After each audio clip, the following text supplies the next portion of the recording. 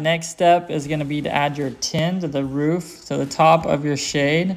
So we're going to lay that out and start putting that up there and screwing that in. So the first two are going to overlap one ridge, and then the last two, as you can see here, are going to overlap two ridges. So now that we got all the tin up there, we're going to screw it all in. We're going to be screwing them in with the framing screws, the 5/16 with an impact drill. You got a big ridge, small ridge, big ridge. We're going to be doing one screw in each middle here, all the way down with the framing screw, just like here. Okay.